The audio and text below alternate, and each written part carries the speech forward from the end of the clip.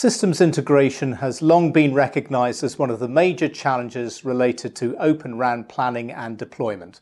So how is this being addressed by the operators keen to add Open RAN-based systems to their mobile networks? Well, to find out, I'm talking today with Paco Pignatelli, Head of Open RAN at Vodafone, which is already deploying open multi-vendor RAN systems in its production network. So Paco, thanks very much for joining us today. So with the experience you already have from tests, trials and deployments, how is Vodafone approaching Open RAN systems integration? That's a very good question, Ray. We have been working on our learning process from the beginning, and it all started with the idea that Vodafone will take most of the system integration ourselves. But to be honest, in the initial phase of the deployment, we've been reliant on our current set of suppliers in the UK, primarily helped by Samsung. During this time, we've been learning on how to take the process ourselves. We've been defining the different procedures. We've been hiring people. We've been also scouting the market and understanding the different approaches and making our own trial and error to find the best way. Our idea is to go into our next phase before we get into a mass scale deployment. So after summer, most likely, we will be launching a process to get some support for us in order to be able to scale on all the different activities. But for the most part, it's a Vodafone-led responsibility. We are taking care of the product integration, the product deployment, and then the operation as well. Where in all cases, you need certainly need a company playing that role. Someone is to play the coordination role that has been performed by traditional suppliers in the past. We're doing it primarily thanks to network of collaboration. If you take, for example, the product integration phase, it's not that our labs are replicating what a traditional supplier had in the past. We are working together with our suppliers, and we are managing the release delivery as if it was a very big project or program that, again, Vodafone retains accountability of. And but it's a network. It's everybody benefiting from everybody else.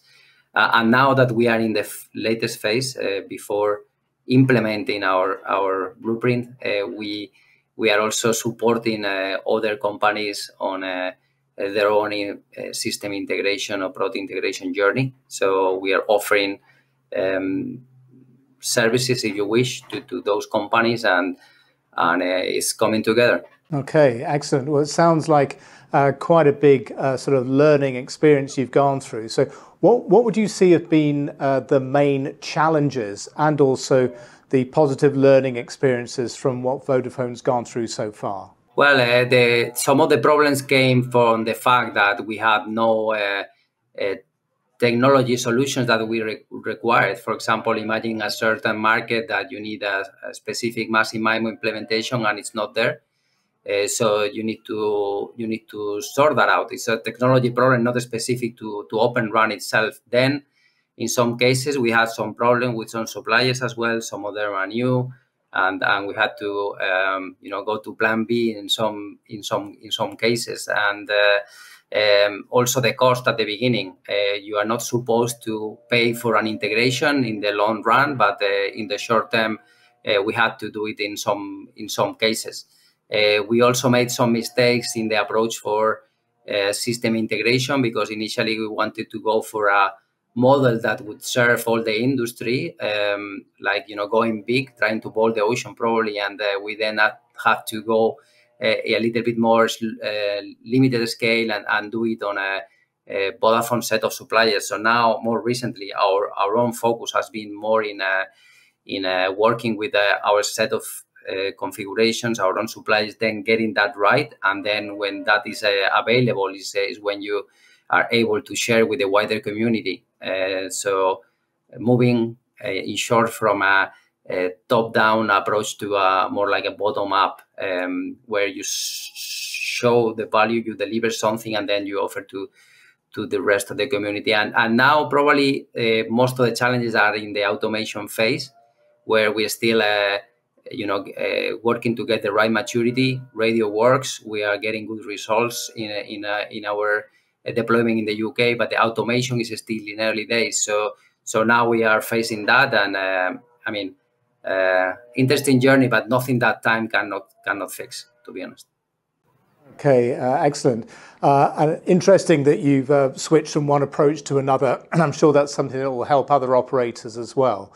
Now, you're obviously sharing your experiences here with the rest of the ecosystem, but what can be done by the industry in general, the broader ecosystem, to improve these systems integration processes? And can the development of blueprints really help operators? I think so. I think so. One of the key points is the role that some industry body needs to play, or an alliance, in the certification and the tip in order to help getting the right products to the market, ensuring that we have the right interoperability. I think it's important that we get to the right maturity in those coordinations, because I was saying before, we in Vodafone, we are becoming like experts, if you wish, in our own set of suppliers and the configurations, but who works with other suppliers, who coordinates that there is an end-to-end, that a small operator that has not the chance to work on Open RAN the way we do the big ones can take advantage of. So I think TIP should help us getting there. And well, obviously there is another point, a broader point on the overall maturity. There will be a moment when interoperability, it's a given. And you can have one radio with the baseband from another supplier, like if it was a plug and play, like an USB, for example. One of the important points that blueprints can help is and this is something we have learned while working on system integration, is there are some aspects of Open RAN that today make it more lengthy process to do the integration. There are some aspects of the specifications that are left open, that are not mandatory. Then you need to put together software from the digital unit and the radio, and sometimes it's difficult because those different considerations, whether certain point is mandatory or not, or if it's implemented or not. There are also requirements from the operators themselves that make it a need, the dialogue between the different parties. So we can get more standardized in the approach. We can get more organized in the approach to communicate between the different actors, and also to simplify. So if you have less options, then it becomes easier. So in that way, if we have blueprints that clarify and support what needs to be discussed and agreed, and that is shared, that it will all be easier. Obviously, other aspects like testing, if you are able to have standardized testing and it's very clear what needs to be done in order to have a proper integration, then it's also beneficial, I would say. Yeah, so obviously, as you mentioned, greater experience and time will really help in these processes. And I guess that's why sharing of experiences is so important at this part of the process. So what would Vodafone's main message be to the sector about Open RAN systems integration? What would you like to say to the industry that you would like to see happen next, or that can help with all of these matters? Well, one point would be on overall cost. I think it's clear that when you have to put together all the things that you had disaggregated before, there is a cost that you need to take into account. So you could say, okay, that's going to be very complex. That's going to be a bigger cost than your savings. What we can say from our experience is that it's true that it's a new activity, but the overall total cost of ownerships remain positive, and we have plans to make it even better in the future. So we are confident that the system integration problem, even though it's something that we also, we need to improve and we need to get to the right level of maturity, it's a problem that has a solution, and it will be off the table very soon. I think the industry needs to work on that in the next 12 months. But we have a plan, and we have visibility that it will be sorted. So I will say that to my colleagues, and I will also call them for action. If you want to do Open RAN, if you want to get into the journey, don't hesitate to approach the big operators, the ones who are having already the experience. Some of my colleagues, like for example Docomo, they are being very public about this, and there are others as well. I think it's all about network of collaboration. It's about sharing and not repeating. And but the good news is that it's all happening, so we have a plan. Okay, excellent. Yes, and that industry collaboration is going to be really important to achieve scale across this what is still an emerging part of the industry.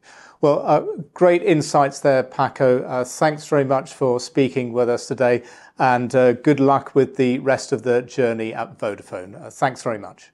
Thank you for having me.